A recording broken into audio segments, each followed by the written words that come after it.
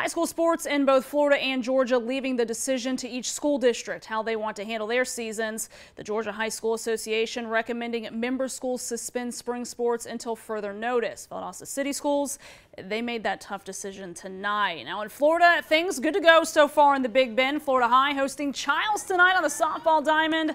Hoping we get to see more sunsets like that this year. Trailing 1-0. Florida High's Julia Hayes picking up the strikeout to end any more threats. Timberwolves get to her in the third. Amaya Gaynor, this is her second long ball of the night. It's 2-0 Chiles on top.